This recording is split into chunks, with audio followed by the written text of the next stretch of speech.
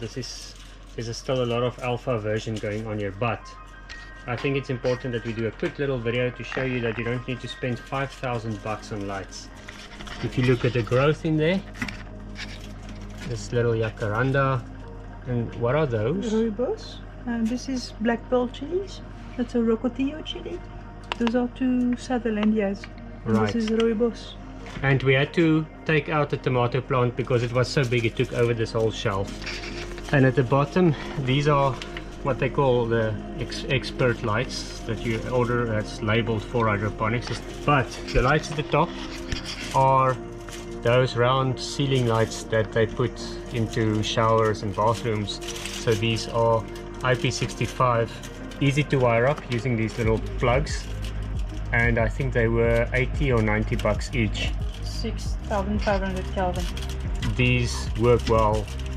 You can't argue with the green leaves, they're smiling. We found these, I don't even know what brand this is. Bonus Home.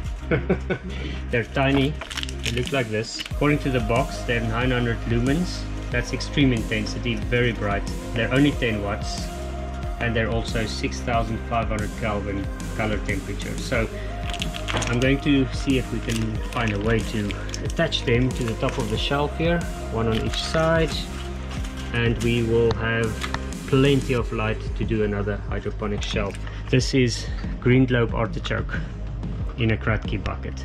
So we germinate the stuff in outside little containers, very easy. You put your seedling in there in clay pellets. These things are little clay pellets, but people use cocoa coir and many things. They even use gravel. If you really want to do, you can use gravel, anything. It just needs to stabilize the plant. And not have organic, not release organic matter. That's it, must not decompose. Yeah. The roots are then, you fill this with your nutrient solution to the point where it just touches the roots. Then as your roots grow, the transpiration through the leaves obviously uses up your liquids. It drops, the roots chase the water level, the roots go down. That exposes them to both nutrient liquid at the bottom and a layer of air, which aerates them, prevents root rot. It's going to be simple enough. If you don't know how earth life and neutral should be connected to plugs and stuff, maybe just get someone to help you with that. Be safe. I've got 1mm 3-core here, which is good enough for a 10 watt light. Usually these lights don't have earths, but this one does have an earth, and I think it's because it's got a metal casing, so don't skip that, just hook it up. I'm going to hook up the earth using heat shrink tubing to just insulate it, and then over that we'll have proper insulation tape. For now I've got this light fixed to the corner with wire brackets that I made myself, because if we do fix the light under the shelf here, the cooling fins on these things will not cool, so that's just something to consider. Make sure you get some cooling on. They weren't very expensive, 55 or 60 bucks each, so we'll see if they're really 900 lumens. And that's what it looks like when you've used heat shrink tubing on all of them. And it's online, so that is pretty simple. Here's the one light and there's the other light. Pretty easy, pretty cheap, probably 120 Rand total for the two.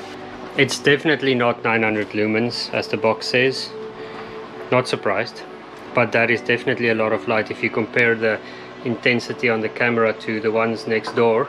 Cheap bathroom lights, that works as you can see, and these ones will have to be proven.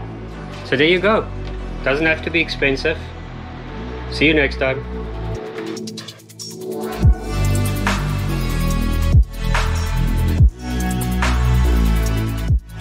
So this is one of Alexia's ways of germinating using, let's call it upcycling, these old food containers.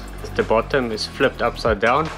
There's a little hole in one part of it, but basically what you need to do is, you'll see there's a wick coming through so that you can have the water at the bottom and a single wick just keeping moist cotton at the top, which is usually sufficient for the germination of seeds. And because cotton is organic, you can just remove that whole thing and just transplant it easily like that.